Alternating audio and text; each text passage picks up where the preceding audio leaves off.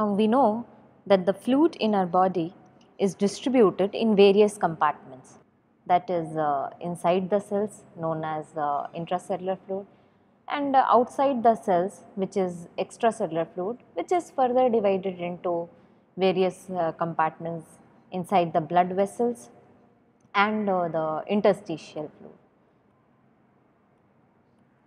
The interstitial fluid is surrounding the fluid surrounding the cells, and that inside the blood vessels is plasma. Now the distribution of body fluid in various compartments can be measured by applying principle of conservation of mass.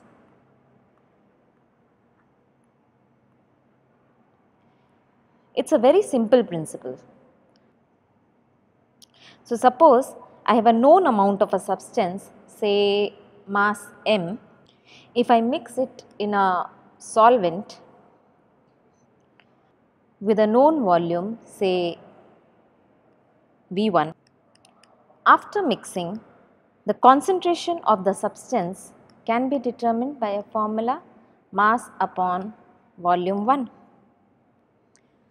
Now if we mix it in another container which is having another volume, say V2, the new concentration will be mass upon volume 2. Now since mass remains the same, if it is not being destroyed, then the mass will remain the same. In that case, we can write m is equal to m. So we know that m value can be calculated like C1 V1, C1 into V1, right? So here it will be, we can write as C1 V1 is equal to C2 V2. So we already told that if we know the initial volume V1, right, we can determine C1 by this formula m by V1. Now suppose we don't know how much is V2, how can we determine the volume V2 by this principle of conservation of mass? What we do is that we can take out a sample of the solution and determine that concentration of the substance in this particular solution.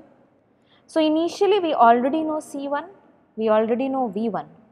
By determining the concentration in this new solution, we will know C2.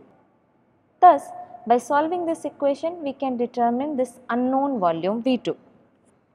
This very principle we use for determination of distribution of body fluids. But which volume would have be determined? Will it be total body water? Will it be intracellular fluid? Will it be ECF? Or within ECF it will be plasma or interstitial fluid?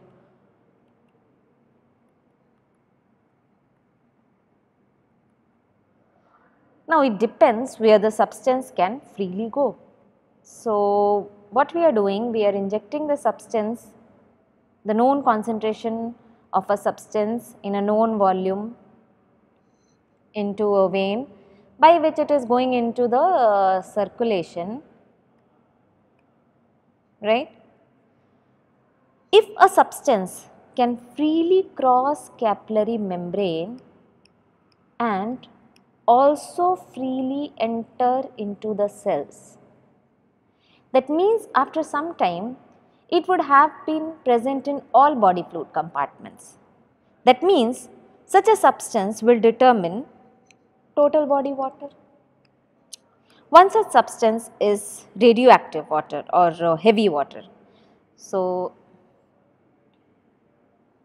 for determining total body water, we use heavy water, because when we inject it, it will go into all body fluid compartments, and by determining the concentration back, that is the C2, we will be able to determine the volume, new volume. Now, if a substance can cross capillary membrane but cannot enter into the cells, so it will remain in two compartments. See, in the blood vessel and in the interstitial fluid. So, in this case we will be able to determine the extracellular fluid compartment. Such substances are ions. So, radioactive sodium ions, chloride ions can be used to determine ECF compartment.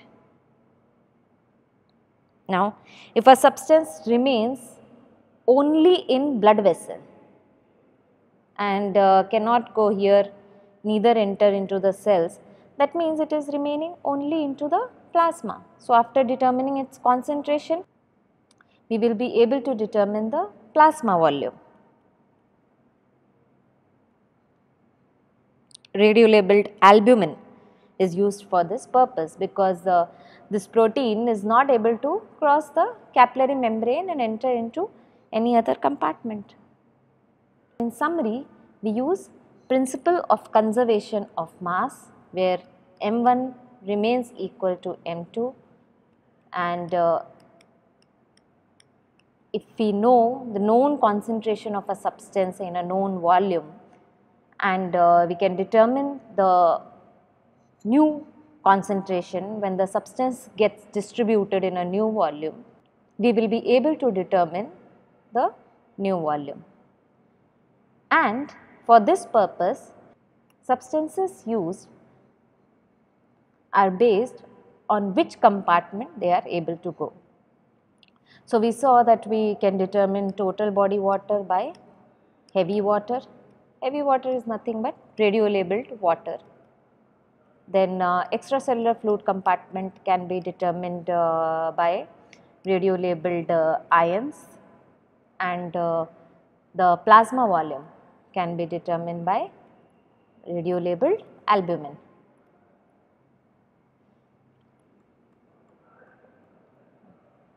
Now, how much is intracellular fluid? That we have not determined. It's simple. We can calculate intracellular fluid by subtracting extracellular fluid amount from total body water, and similarly the amount of interstitial fluid we can determine by subtracting plasma from extracellular fluid volume.